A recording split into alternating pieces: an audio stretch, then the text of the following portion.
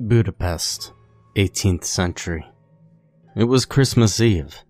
Everyone was on the way to the theater of puppets. There was this really big Christmas show, a really great spectacle. I was on my way too. It was a cold, dark night. Thick clouds were covering the sky and snow was lightly falling from it. So many people were waiting in line. The theater was dark inside. Gas lamps were lighting the stage. People were seated in their seats. Me in the first row, and the curtain rose. Then the puppets came on the stage. There was 1, 2, 3. 3 puppets were coming on the stage. The puppet master held their strings high above. The puppets were almost human-sized. Their skin looked like old, sick human skin. What a magical, mystery feeling was to see them dancing on the end of their silvery strings. The puppet master pulled one string. Up went the leg, down went the head. He pulled one more, and then he let them all down. But the puppets were still standing.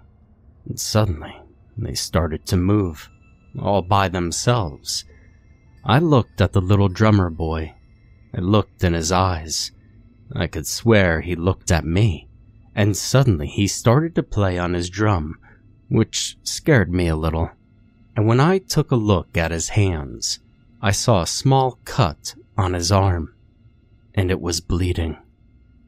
Everything here was not what it seemed, and I was uneasy. But soon the show ended and I left the hall in a hurry. As I was waiting in line to get out, I saw a girl standing in the crowd, and our eyes met. I stepped towards her and greeted her. We talked for a bit. Her name was Victoria, and when we were outside, we took a seat on the stairs at the entrance, and we continued our talk. We both knew what we saw in the theater had to be magic. The night was full of it. We talked all night long, and as I was looking into her eyes, her beautiful blue eyes, I saw magic in them. All the people were gone, but we still sat there, and I felt cold, as if one of the ghosts from the theater was next to me, and I heard a whisper in my ear, "Kiss her now." And I did kiss her. And that kiss was a magic seal of our eternal love. Almost a year had passed, and Christmas will be here in 2 weeks. There was another show in the theater. I was occupied that night, so Victoria went to the theater alone. But when she didn't come home by midnight, I got worried and went to look for her. I went to the theater first. It was a dark and cold night, much like 1 year ago. Behind the theater, I saw some stairs leading down into the cellar below, and as I was about to go down, someone opened the door. It was a big woman. I knew her. She was the puppet master's wife, named Emergencia. I hid behind a bush and saw her carrying a big butcher's knife in her hand, and she was pulling a cart behind her. I decided to follow her. Through the streets, dark and old, I followed her for some time when I saw someone laying on the floor. It must have been a homeless man, and suddenly her hand with the knife rose, and oh no, it went deep into his chest. He barely made a sound before he died. She left the knife in his chest, and all that blood had to stay in its nest, and wrapped him in the sack she brought and put him on the cart. I followed her again through the streets, and when we came to the theater, she pulled the body off the cart and carried it into the cellar below. I followed her down through the ancient hallways, hiding behind corners, when suddenly she was gone. I saw a light coming from the door ahead of me, and I decided to look in there. And as I opened the door and looked through them, I was terrified. Oh, such a horror show. But then I felt a blow on my head, and I fell to the ground and my vision went black. As I opened my eyes, I couldn't see anything. Darkness was all around me. I must have been laying on stone floor, and I couldn't move at all. My arms were chained to the wall. I felt that no one was here but me. As my eyes got used to the dark, I saw many puppets sitting on the shelves and some jars besides them, which were filled with a liquid dark as hell. I was looking at the puppets when I saw— no, that's impossible— eyes on the puppet. Those blue eyes. I know those blue eyes. Blue eyes in the dark, which saw nothing, and yet they were so alive. It were the eyes of my love. Someone say it's a dream. My eyes filled with tears. I could barely see a thing when I heard the door open. The puppet master and his wife entered. I couldn't speak as I was shocked.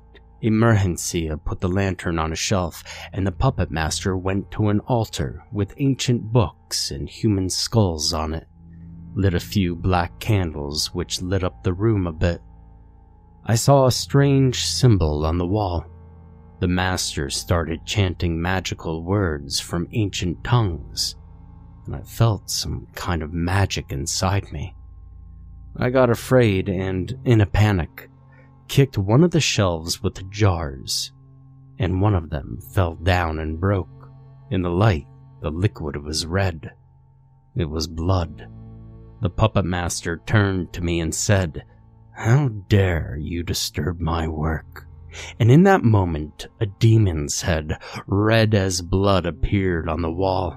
I felt a sting in my eyes. They were given eternal life because of the disturbance in the ritual. The puppet master continued chanting, and I could feel my soul leaving my body and felt a tingle on my skin. The tingle grew in pain, and I felt magic in me. And in the next moment, I lost consciousness. When I woke up, I was stapled to a hospital bed. Emergencia was cleaning something. The puppet master approached me and said, "First your eyes, then your skin. We will make you feel born again. No more you, my friend." His wife turned around. I saw a shiny scalpel in her hand. I was terrified. She gave it to her husband and took a jar, and I knew it was a jar for my blood. The puppet master took the scalpel and cut at the top of my eyelids. He cut out both of my eyelids and threw them in the trash can. I was bleeding from my eyes, like I was crying blood. He put down the scalpel and took up scissors, grabbed my eyeballs with his fingers, and pulled it out. Now it was just connected to me with only a few strings of nerves. The scissors snapped, and he put my eyes into this puppet thing, like those puppets in the theater, just without that human-like skin. No God, why? My eyes could still see because of the ritual that went wrong. I was looking from the puppet to myself, but what I saw was no more me. He started skinning me, separating my skin from the bones. Emergencia made sure all the blood went into her jars. Pain, my senses went numb. I should be dead by now, but I was still alive inside of my eyes, and I saw Emergencia throw my carcass into the trash. As they dressed the puppet, me, in my skin, they put it on a shelf next to Victoria. I couldn't move, only look around, but I couldn't see her eyes or body move at all. I was sitting in darkness, thinking about what happened to me. I knew that things would never be the same again. I might only be able to move because of the disturbance in the ritual. But what about Victoria and the other puppets? Are they ever going to see? Will we have to dance for the puppet master? After much time, the puppet master and his wife returned. They took me and Victoria off the shelf and put us in front of each other. Emergencia took 2 little jars from the shelves and took an injection and filled it with blood. She came to me and stuck it in my skin and emptied all of it into me. At first, I didn't feel a thing, but after a few seconds, I felt some kind of tingle on my skin. She did the same with Victoria. My limbs suddenly started trembling and moving. So did Victoria's. There was no mistake now. That was my love. She was scared and surprised. She looked in my eyes, and believe it or not, our love was so strong that we could talk by only looking at each other. "They're alive," we heard Emergencia say. "That's enough for today. Put them away." A few minutes later, we were sitting on our shelves, sitting opposite to each other, talking with our eyes, trying to remember everything we did together and what has happened to us. Sadness filled my heart. I knew that 1 year was the best of my life, but nothing will ever be the same. We had trained for 13 days. The puppet master brought us back to life and made us dance on the strings. Every time, after the training was done, he put us back on the shelf.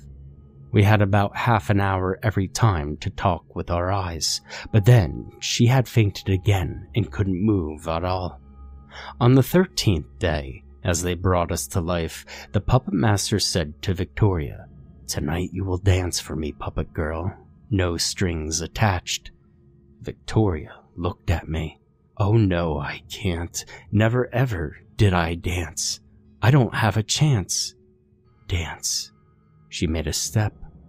Oh, she tried her best, but stumbled to the shelf with the jars of blood. 6 of them fell down. Broken glass with puppet life was on the floor. The puppet master was furious and said to Emergencia, "Send her far away from here, to the other theater. Tomorrow morning she must be gone. Send her to Berlin. Send that puppet to Berlin," and stormed out of the room. Emergencia put us back on the shelves and went to prepare the box to send Victoria to Berlin with, and we were sitting in the dark. I knew if they took her away, there is no life for me. Take her away, and I die. Victoria said, "Tell me, this is not goodbye." I asked her, "Do you remember the butterfly?" "It made me cry." "I know, but we dried its wings so that we could fly again. I wonder, this is the end for you and I? I know we've got to say goodbye. I know I would change my life for you. I would die for you. I will always remember the things we used to do, all the memories I keep in here, just for me and you. With your image in my eyes, I take you with me when it's time to go.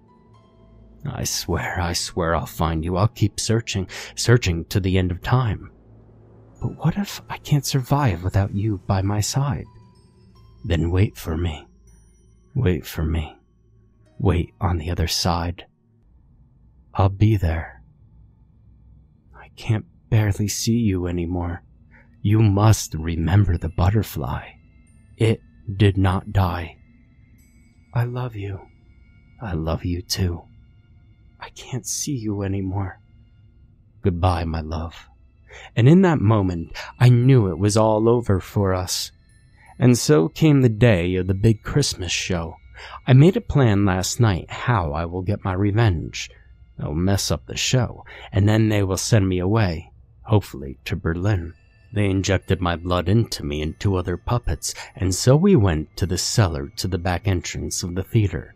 Snow was falling from the sky, and all I wanted to do was cry.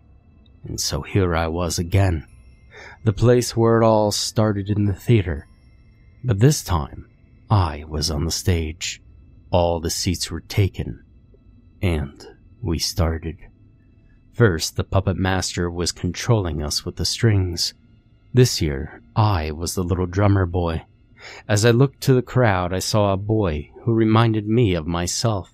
And so it came the part when the puppet master let down the strings. The crowd was amazed when we started to dance all by ourselves, and I was playing the drum.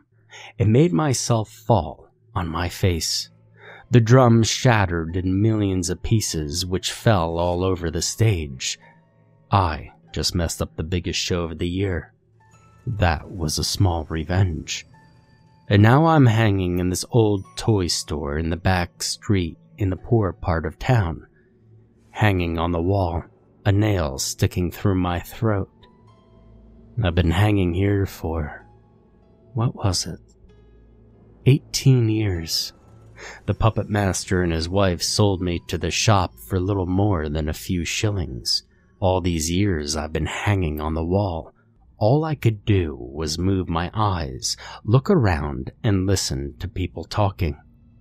The children who came to the store were scared of me. He looks sick. He's scary. His eyes just moved. That will never get bought. In all these years, I've never seen my love. One day I heard the shopkeeper talking with a customer about the puppet master in Emergencia. They were opening a new theater in London for children, run by their son and daughter. Think of it. For children, it's gonna be a bloody mess.